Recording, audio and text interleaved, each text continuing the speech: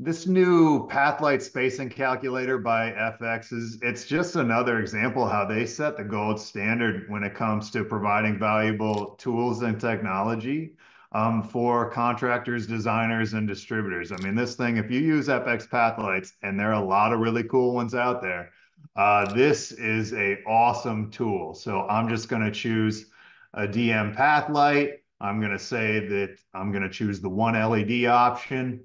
Um, I'll pick an 18-inch riser.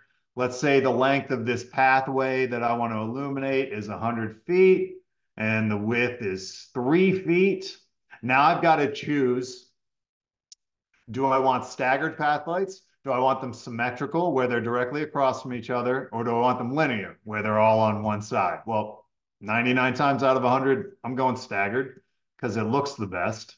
And they've already chose a default foot candle value here of half a foot candle. So let's stick with the default. If somebody wants their path lights brighter, I can change that and I'll show you in a second.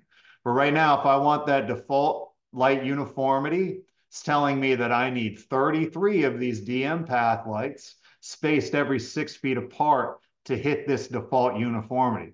Let's say I want it brighter. What do I have to do? Now I need a total of 49 of them spaced 4 feet apart. Super cool, helpful technology, especially if you use FX path lights. If you don't use FX path lights, call a Lighting Boss sales representative and discuss some of your options.